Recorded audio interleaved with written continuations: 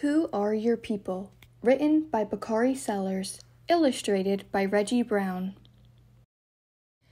When you meet someone for the first time, they might ask, "Who are your people and where are you from?" Who are your people? You should always be proud of who you are. Your people were strong and smart.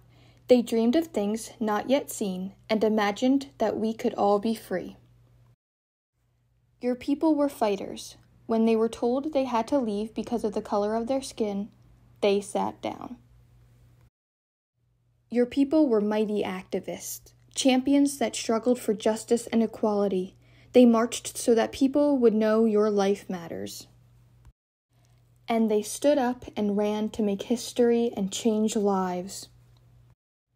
Your people were trailblazers who changed laws and broke records. Today we stand on their shoulders. When they ask you, "Where are you from?"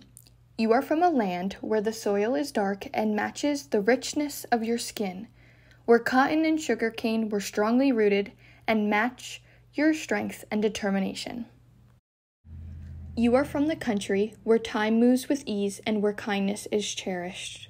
We say a simple hello to our neighbors to let them know we see them.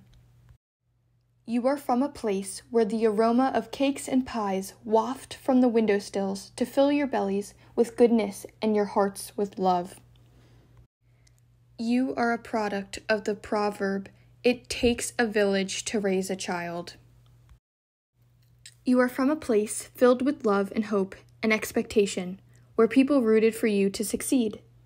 Today, we stand on their shoulders. On their shoulders, you are so strong and so loved.